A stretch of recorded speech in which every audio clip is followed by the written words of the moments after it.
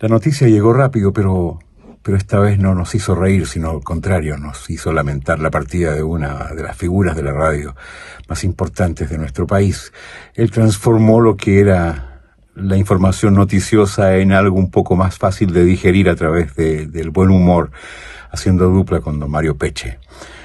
Carlos Sapag partió, pero nos dejó ese amor inmenso por la radio, por comunicar, por entregarse al 100% al auditor y buscar una manera distinta y una manera, digámoslo así, optimista de entregar algo tan terrible como son las noticias hoy en día. Siempre son así. Así es que don Carlos siempre estará con nosotros. Yo tuve la suerte de verlo, de escucharlo, de conocerlo.